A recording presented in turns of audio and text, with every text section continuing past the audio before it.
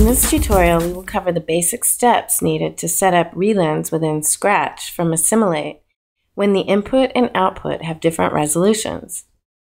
In this example, we will start with GoPro fisheye footage with a resolution of 2704 by 2028, and our final output will be rectilinear 1280 by 720 footage. We will use the Relens Superfish plugin for this example.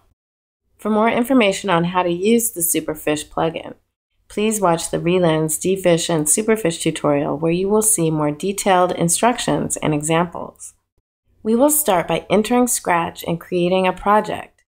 We select Create New to create a new project and enter the project name, and we select Create. Next, we can modify the project paths if needed and set the image format settings to the desired output resolution and frame rate, and we select Close. In order to get the project we just created, we select the project and select Enter Project. Now we will load a clip and create a filler node. This is how we set up our project if the input and output have different resolutions. If they have the same resolution, we can skip the filler node step and add the plugin directly to the input footage. We will start by selecting Load Clips under Media and select the GoPro fisheye footage and select Open. We can deposit the clip node in the first slot. Next, we select Filler and choose Black. We deposit the filler node in the first slot above our GoPro fisheye footage. Without selecting either node, note it's important that we do not have either node selected for this step. Right-click anywhere and select Editor.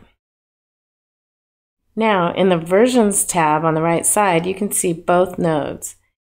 We will select the clip node and note the out value under Source. We are referring to the length of the clip. Now we select the filler node and set the out value to be the same as the clip. We right-click anywhere and select Matrix and select the Media button. We can verify that the filler node's width and height are the desired output resolution and frame rate, which should also be the same as the project. Okay, now the last step is to create the plugin. With the filler node still selected in Versions, we can select the Color Frame button. The Effects button should be enabled now, so we'll select it and we'll see the effects. We can select Relens Superfish by double-clicking to apply or select Apply Selection. The plugin parameters should be visible now, and we can select the inputs on the left.